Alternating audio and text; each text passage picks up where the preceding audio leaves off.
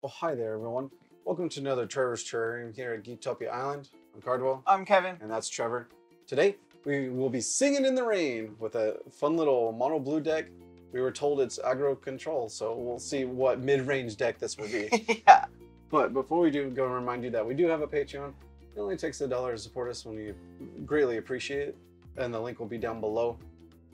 Today, like I said, our champion is Jemial, Cryptic Caster.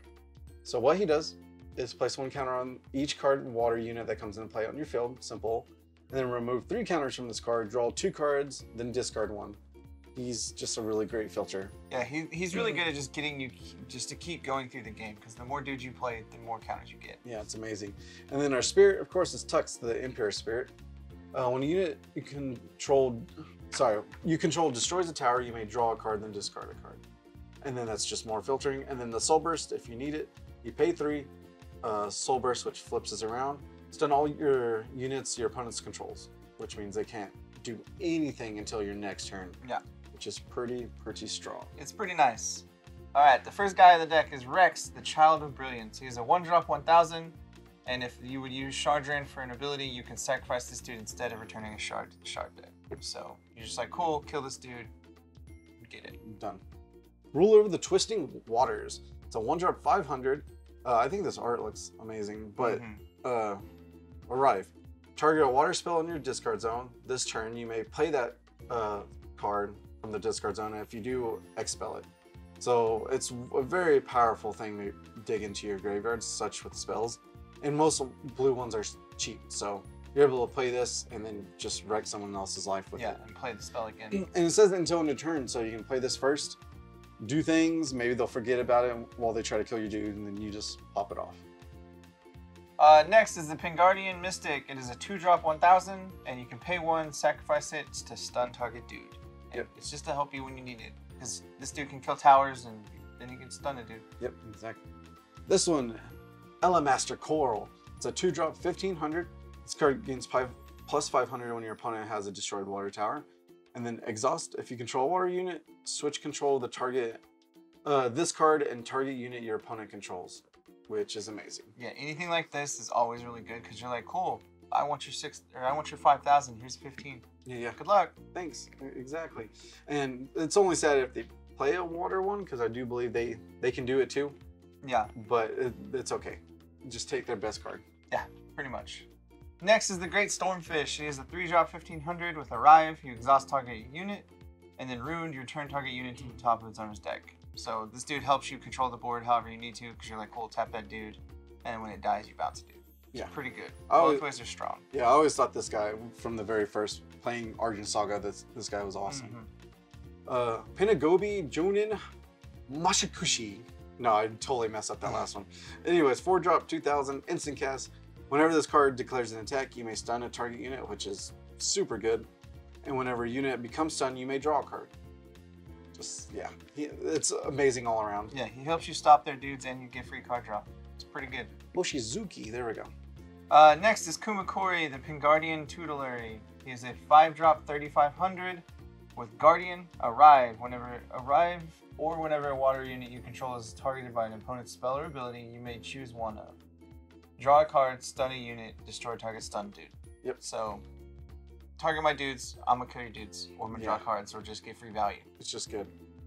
Now, I don't know why we never talked about this, but Tutelary is someone who like teaches, right? I think, question mark. So why is he so mean and doesn't have a book in his hands? He's a giant bear. Yeah, and he's teaching these penguins how to massacre. Yeah. Next one is Hana, Apprentice of Mei-Yu. 5-drop 2500, arrive. Put target unit with total 2 or less from your discard zone into play. Simple as that. So all your other small dudes coming back, especially if you like sacrifice Rex from Soul Burst and you get him again, it's pretty good. Next is the Arctic Arbiter. It is a 6-drop 4000. As an additional cost to play this card, you may exhaust any number of water units you control. This costs 1 less for each one. Units you control gain unblockable, and then you ignore the effects of your opponent's blue tower. So they don't get to draw cards. Yeah, not too bad. Next up, of course, is Mei-Yu, Grand Sorceress. She's back. 6-drop 3500. She's legendary. Arrive, return target spell in your discard zone to your hand, and if you do, the next spell you play this turn costs 0. So it doesn't even have to be the spell you return, you can just play any spell for free. And then once per turn, you can play this card with Shard Drain or use Shard Drain, return target another unit to the top of its owner's deck. If she survives one round, the other player loses, pretty much. Yeah, it's pretty hard to get out of this. Yeah. Next is Ancient Serpent's Breath. It is a 1-drop instacast spell. As additional cost to play this card, you can Shard Drain 1. If you do, return target unit to the top of its owner's deck. And its normal ability is return a unit 2 or less to its owner's hand, then its owner draws a card. It's classic. So it's a really good control spell. Yeah. Just bounce 2 dudes. Extremely. Phantasmal Guards, of course, another classic 1-drop spell. Put 2 illusion tokens. They are 500s and they have Guardian. They can attack, but that's what you don't need them for. Yeah. Omega Magic Mizu. It is a 2-drop instacast spell. You choose 1 or choose 2 if you have 2 towers or less remaining. Draw a card, exhaust target dude, return target exhausted dude. So you can just do whatever you need, whether you need to draw cards and tap a dude or whatever. Yeah, tap a dude, bounce them. It's all good. Tidal Rush. Instacast 3-drop. As an additional cost to play the spell, you may Shard Drain 1. If you do, return target unit to its owner's hand. And then its normal spell is you return a target unit to its owner's hand. So you can just bounce 2 dudes and you draw a card. Yeah. Pretty good. Next is Cryptic Deflection. It is a 3-drop instacast spell. If your champion is Jemial, you can cast this. You can remove 4 counters from that card instead of paying this cost. Target unit cannot be targeted by spells or abilities this turn. So if you've just stacked counters on Jemial and you haven't used them, you can be like, cool, remove these counters, don't target my dude. Yeah, especially when you play Mei-Yu turn 6, they try to kill, and you're like, no, don't target. You plan for that. And the last spell is Shards of Winter. It is a 4-drop instacast, exhaust all units your opponent controls, which is very powerful. And the fact that with the other lady, the 1-drop one, you could play this again late game to, you know, hopefully win the game at that point. And it's instacast. That's what's the best part about it. Yeah. And then, of course, that's it for this deck. And we have the shards, which, of course, we have to have the Spirit Ruby. It's legendary. Exhaust, flip your spirit face down, destroy target unit. Simple as that. Cryptic Crystal is the blue special one. It's really, I think it's the best one. Well, maybe the red one with the certain dragons. But arrive, look at the top 2 cards of your deck, put one of them back in, put them back in any order. So you know your draw step. You get to set your deck how you want it. Yep, and the rest are Argent Shards. Simple as that. Now with that, we don't have sidebar, but we do have honorable mentions. And since these are both 5-drops, and we already are heavy on 5-drops, you can pick or choose. But this one is Hana Reformed Apprentice. It's 2500, arrive, put it into play, water token that's a 500.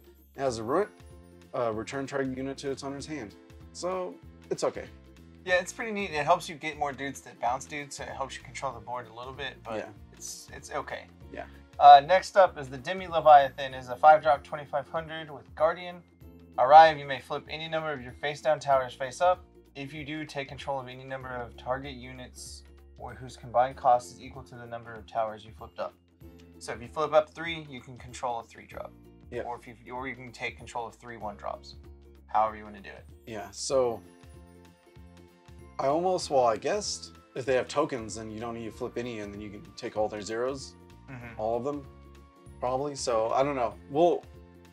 This dude seems really dangerous, but he seems really good. Very dangerous and extremely not playable late game as well. So yeah, the only reason this dude is dangerous because it gives your opponent knowledge.